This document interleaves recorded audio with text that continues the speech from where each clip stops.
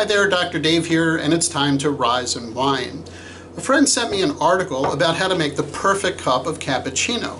It went through all the things you'd expect, like picking the right beans and the temperature of the water, but at the end of the article there was a surprise. They suggested that you take the cup and swirl it one time, and that mixes the flavors. It makes this really good thing even better.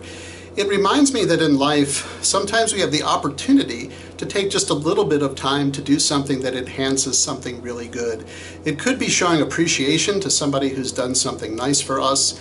It could be just pausing at the end of a day that was good to think about what made it good. And it could even be after having breakfast with old friends, letting them know how much it meant to you to be together. I hope you have opportunities today to take the time to have that swirl and make something that's really good even a little better. Rise and Whine is weekly, and if you enjoyed this episode, please like, comment, and share below.